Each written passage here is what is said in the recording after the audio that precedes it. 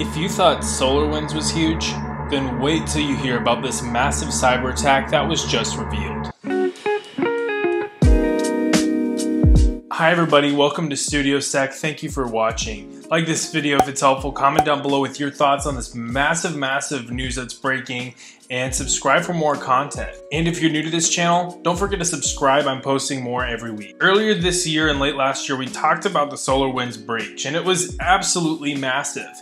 Some estimates have shown that up to 18,000 organizations have been affected. And really today, we're still in cleanup to some extent. However, by now, most organizations have already done their threat briefs. They have decided what their threat profile is to that breach, and a lot of organizations are starting to roll over to the recovery phase. However, everybody that worked on that is going to have some good job security because this massive hack. You see, it's believed that China hacked Exchange. Yes, the mail client that Microsoft hosts. Now again, I want to offer a disclaimer on attribution. Attribution is very hard. We've talked about it a few other times on this channel, but again, if you're new, just know that attribution is incredibly difficult. We often say that an APT, the one that is the threat actor behind the attack, but it can often be difficult to actually attribute an attack to an individual or group until you have like written confessions or something like that. We'll talk a little bit about the APT behind this attack, but we want to talk a little bit about this attack itself. Well, it's believed that over 30,000 organizations have been affected. And according to Krebs on security, this is kind of measured by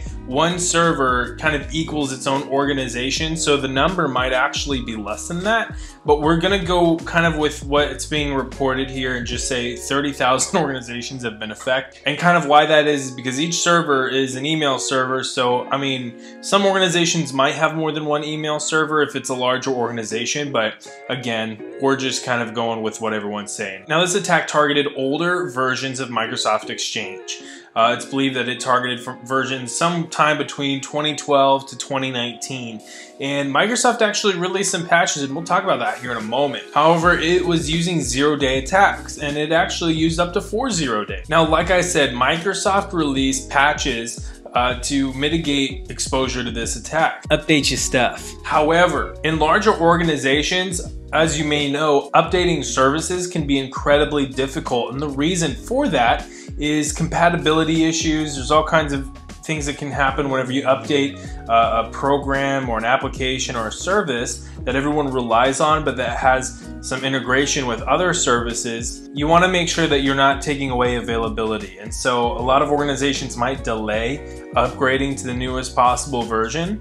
And that's kind of where a lot of vulnerabilities appear in different organizations. Obviously, for something like this, it's kind of, I mean, it's mission critical that you update your email server. You don't want the Chinese to just break in right now. And there's been evidence that they've actually accelerated their attack due to the patch that Microsoft released. It seems that the threat actor actually automated the attack shortly around the time that Microsoft released the patch to try to spread this attack as far as possible before more people implemented the patch. Now, this happened with over 30,000 organizations affected, which is to say around 30,000 email servers have been affected. Now, these are the things we know: that 30,000 number.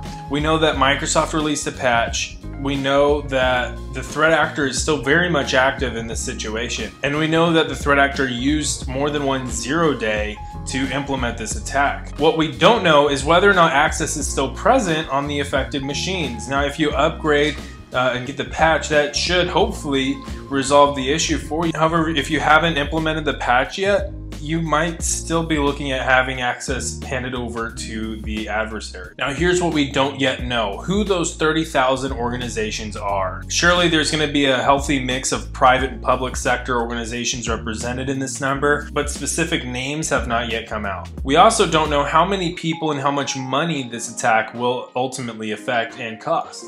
SolarWinds, for instance, cost over $90 million just in cyber insurance alone, and according to some estimates, estimates, it could cost up to $100 billion by the time it's all said and done, just in insurance damages and human labor trying to fix the situation. We also aren't exactly sure what the attackers are after in this attack, what kind of information they're looking for.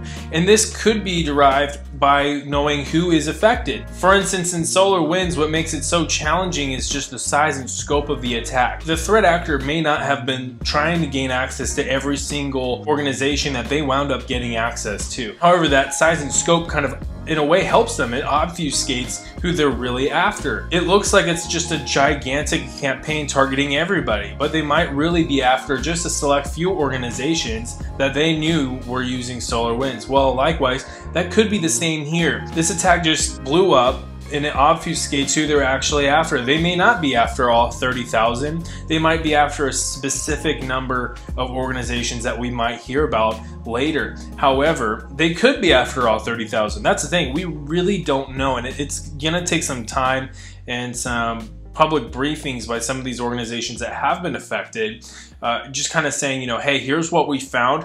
Here's what data we know was exfiltrated. And that will kind of give the rest of us an idea on what the threat actor itself was after. Now let's talk a little bit about the threat actor. This threat actor, again, is believed to be out of China. Their threat actor name is nicknamed Hafnium. And if you Google Hafnium, you're probably gonna find all kinds of news articles about this. And you're also probably going to find some information on the element, but not necessarily on the threat actor itself. And that's because it's really a recently discovered threat actor. Now, again, it is believed that they're from China. It's believed that they are state sponsored, but it's also known that they do like to rent server space in the United States. So just a nice little quirk about them. They're quirky. They're a quirky bunch. Now let's talk a little bit specifically about these 0 days that were used. Up to 4 0 days were actually used in this attack. One was a server-side request forgery 0 day.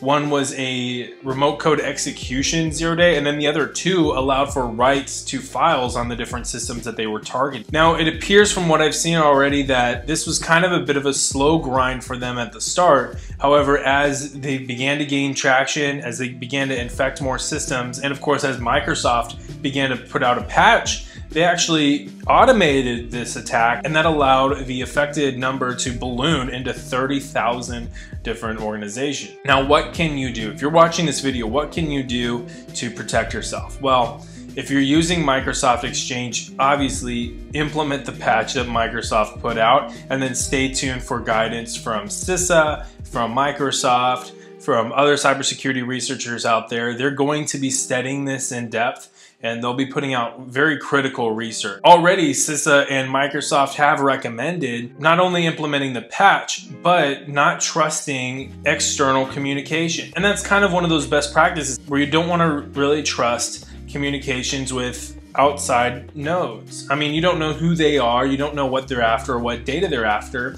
And as we can see, not only from SolarWinds, but from this attack as well as other attacks, that's often how you can tell that an attacker has breached and they're trying to exfiltrate data, is you're seeing data being sent out to an external IP address that you don't really recognize or trust. Now, another thing that you can do is put your Exchange server behind a VPN and not allowing it to reach the internet. Now, that's also best practice. So definitely think about how you can deploy that. If you're a smaller organization, that might be a little bit more challenging, but again, it's gonna be cheaper for you to do that than it will for you to have to recover from a massive cyber attack. So if we're talking about a cost-benefit analysis, the cost is some money and the benefit, you're protecting yourself from cyber attack. But on the flip side, the benefit of not implementing this is you're not spending that money, but the cost potentially could be just, it could absolutely dwarf any other costs you might have right now. So we'll be continuing on this channel to look at this situation. We're also doing all kinds of other cool things on this channel, so do subscribe. I really look forward to seeing you guys next time.